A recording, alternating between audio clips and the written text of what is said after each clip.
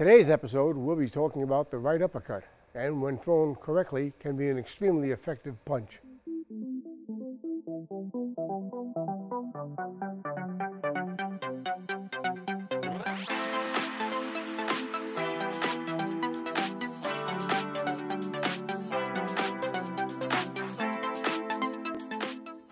Hi, I'm Pat Barry with Barry's Boxing and Fit Builders, the YouTube channel that helps build fit people.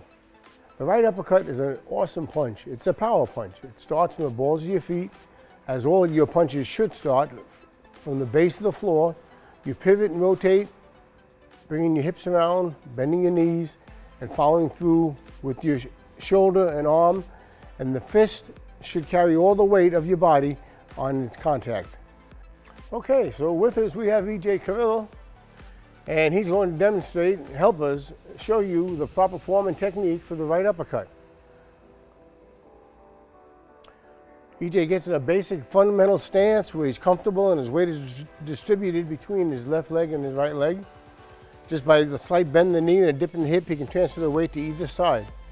In the beginning of the right uppercut, you're going to transfer your weight to your rear leg, which would be EJ's right leg.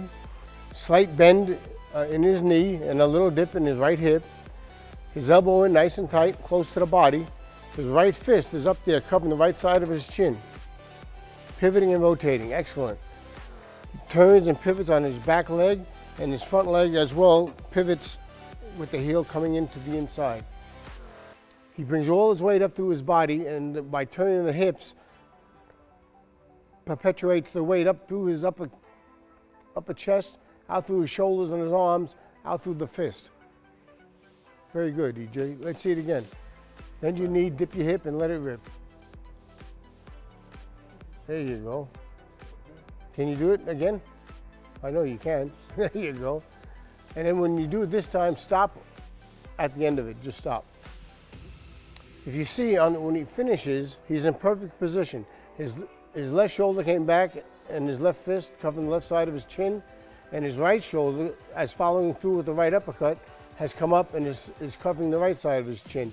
So the defensive position is perfect.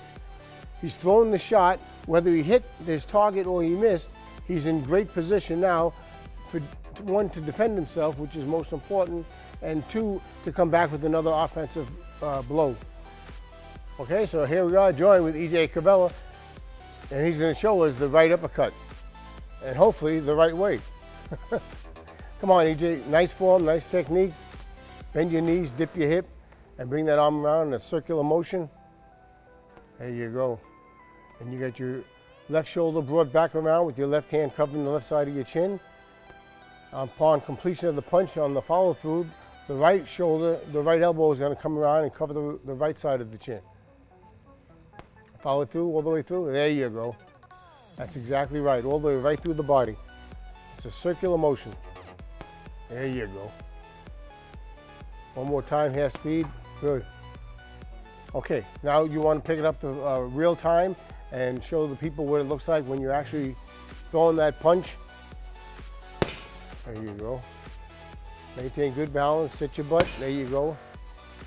That's nice. Bend your knees, dip your hip, and let it rip, buddy. Come on. Let's see. One more time. There you go. It's an extremely potent, powerful punch. There you go. Perfect. That's it. See? That's it. That's the proper. Bend your knees, dip your hip, let it rip. Very nice. So that was our segment on the right uppercut. And remember, if you liked what you saw and you saw what you liked, please like, share, and subscribe so that we can continue bringing you these types of videos. And remember, this is Pat Barry with Barry's Boxing, where we teach the science, not the violence.